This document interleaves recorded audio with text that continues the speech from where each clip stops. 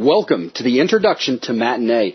In this first video, we're going to kick off the series by taking a look at what Matinee is and talking about what it provides you inside of Unreal Engine 3. After that, we're then going to look at this very simple demonstration level that we've set up. We've got several different Matinee sequences in them, starting off with something very simple, which is just a very basic lift.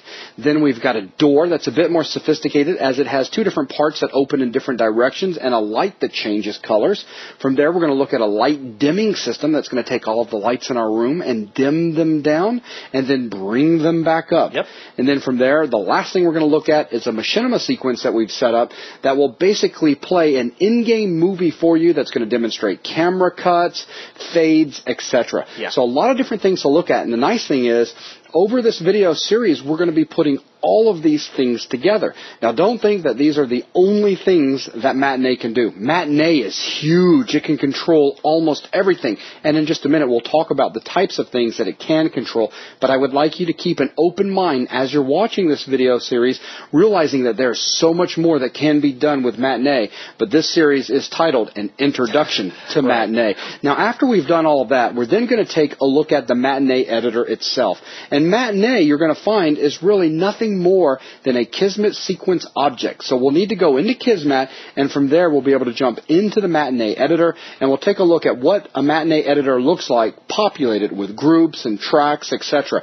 And that'll pretty much wrap up the video, and then we will begin the journey of putting all of these sequences together. So Zach, let's go ahead and start out by talking about what Matinee is. Well, as you already mentioned, it is a Kismet sequence object in and of itself. It is responsible for keyframe animation of assets within your level. Ooh, I like that. Very nice, very compact. Now, when you say keyframe animation, you start to immediately wonder, what are you animating? Because in the back of your head, you say the word matinee, and you think it's all about movies. That's right. All about machinima, and it is true. When you look at the cinematic sequences that come along with Unreal Tournament 3, you see some grandiose stuff, to say the very least. Absolutely, and all of that is being controlled through Matinee. Right, everything from animated characters to any effects that popped up in the screen to anything that has a property that is changing over time. It's all being handled inside of Matinee, because in the end, that's what it's all about, using keyframe animation information to change a property over time. That's right.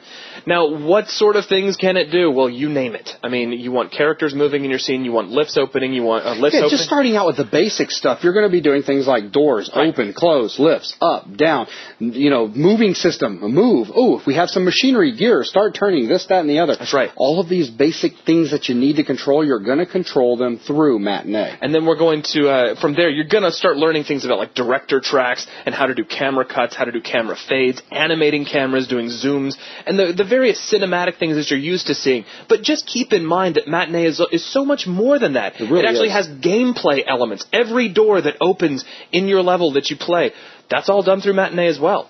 So before we go too much further into that, let's take a look at this demonstration level we put together here. And we have several different Matinee sequences, as Jason mentioned earlier. I'll just start off by firing this level up. And starting off here in the floor, we have this sort of dark panel. And what this is a very, very basic lift system. If I stand on it, boom, we fly up into the air, wait a second, and then we come back down. Very simple. This is how we're going to kick things off in regards to the first Matinee sequence that we're going to build, just so that you can see how to get something moving around in a level. That's right. Now, over here we have a door. Notice it's got a little red light on it. But before I walk through the door, let's take a look at this little switch that I've got over here on the wall next to the door. If I hit the E key while I'm standing next to it, we can turn the lights down. Turn them back up, and then I'll just leave them down for now. And you'll notice we are also logging a message out to the screen as well. We like to do that a lot in these demonstration videos, just so that you guys are aware, as you're putting these things together, use these messages, log them out, give yourself feedback so that you know that things are being triggered properly internal inside of the different networks you set up. That's right. Sometimes it's hard to tell what's working and what's not if you don't log things to the screen. With the lights that Zach just demonstrated, keep in mind it wasn't a toggle. It wasn't just on then off. Instead, Zach was actually controlling the intensity of the lights, taking them from full bright down to dark, back up to bright again. And they were smoothly changing over time. It wasn't like the lights were blinking on or blinking off. There was a gradual change, and that's all where the keyframe animation comes in. Now let's take a look at this door. We have a little red light over the top of the door, and if we walk over to open it up, the light turns green. If we step away, light turns red again. All of that is being handled through Matinee. The animation of the material that is on the static mesh, the animation of the light that's affecting our entire scene, and the animation of the door. Also notice the messages that are being logged to the screen, provided you can actually read those on the video. We get the door is open, and then when the door closes, we get the door is closed. Now, over here inside this room... Wait. Before we jump onto the machinima sequence, let's go ahead and... But I was so excited. I know you were. But let's show them that you've also got a switch for controlling the light intensity inside this room as well. Oh, yeah. I forgot. So there's another copy of this switch, and if we hit that, boom, we can bring the lights back up. It brings the lights back up. So the two switches work together. One can dim, the other one can bring it back up, and vice versa. It's like those lights that I have in the hallway of my house. All right, so now if I come over here to this trigger, I can use it, and we get a little message that pops up, says enable cinematic sequence. And that's the neat thing to understand here. He's enabled something within his level. So now when he walks through the door is going to act differently than it did just a minute ago. So we've now changed the way the door is reacting, as we saw a few seconds ago. Watch this. Go ahead and walk through the door. So he walks through, and control is removed from him, and we now have two different cameras. We've got some zoom, some camera movement. We even had a fade up and a fade back out. And during that time, Zach was actually locked out and could not control the player at all. So if we wanted to have doors open and different monsters jump out or whatever, we could have done all of that right there. So once the sequence was done, basically control was handed back to Zach. He's now looking back through his own HUD, and he's back off. And watch this. If he walks back through the door again, that's right. The sequence has now been disabled, and it's not going to play again. Because if you wanted something like that to actually happen inside a level, let's say it was something that you were using to tell part of your story, you wouldn't want it to happen again and again every time the actor hit that certain sequence. If for some reason you've got to backtrack through the level, you don't want that movie to play each time you pass through the doorway. That would get lame after, the first time. Exactly.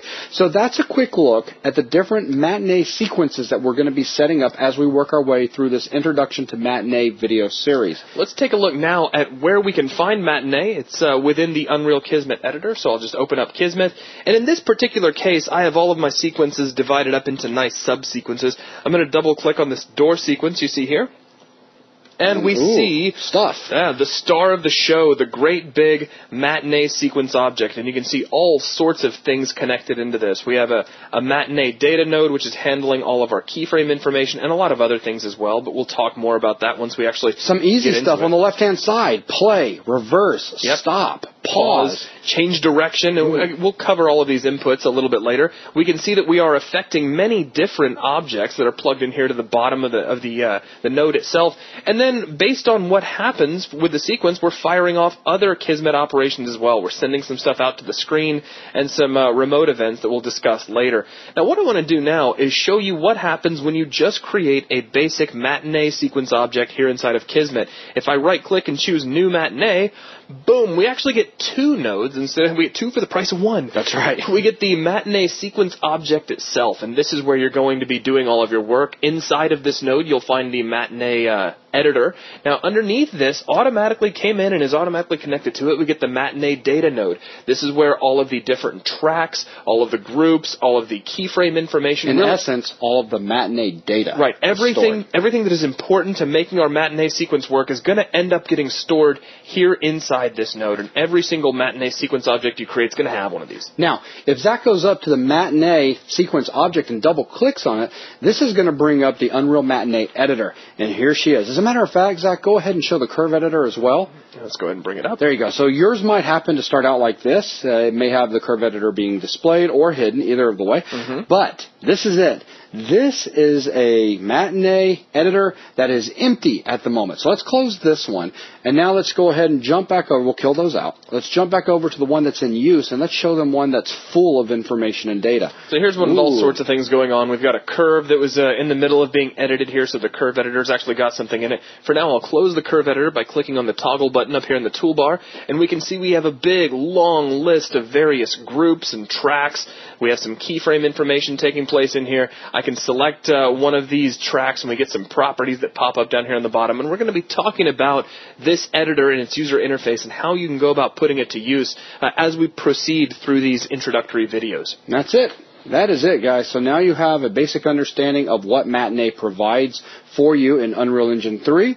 You've seen how it can control lifts, doors, lights, properties, etc., and even give machinima. I like it. You like that word, don't you? Yeah. Machinima sequences. And with that, I guess it's time for us to really begin our journey of taking a look at the editor and then putting together these sequences on video. Let's get started.